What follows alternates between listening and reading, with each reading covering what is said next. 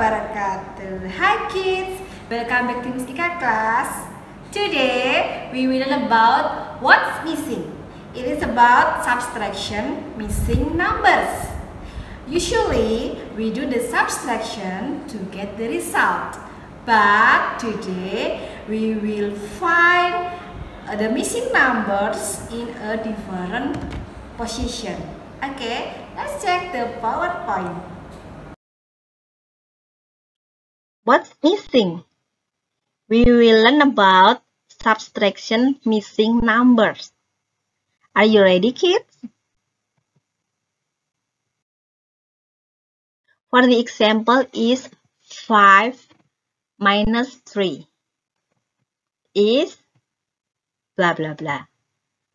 We have a missing number at the end of the subtraction after the equal sign. This means that the missing number is equal to 5 minus 3. We have 5 counters or 5 buttons. 1, 2, 3, 4, 5. And we will take 3 buttons and the rest is 2. We work out the left-hand side of the equal sign by subtraction 3 counters from the 5 counters.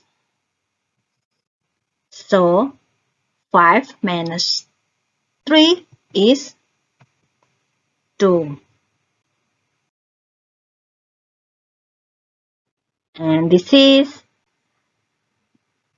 subtraction missing numbers. For the example, 12 minus blah blah blah is 10. How to count it? In this subtraction problem, we are missing a number that is being subtracted. To fill in the subtraction missing number, we think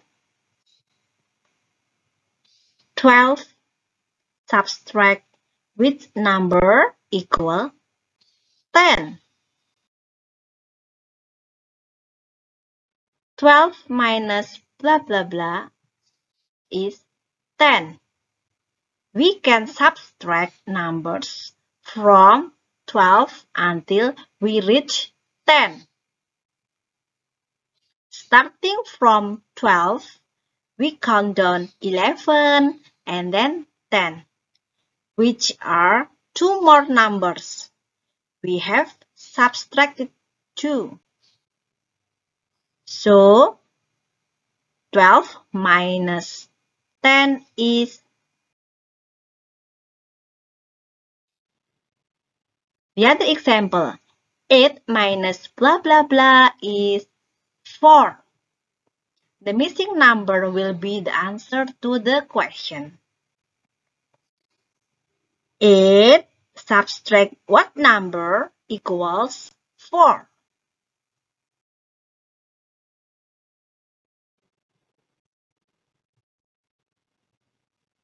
We can subtract the other given number from 8 in order to find out answer.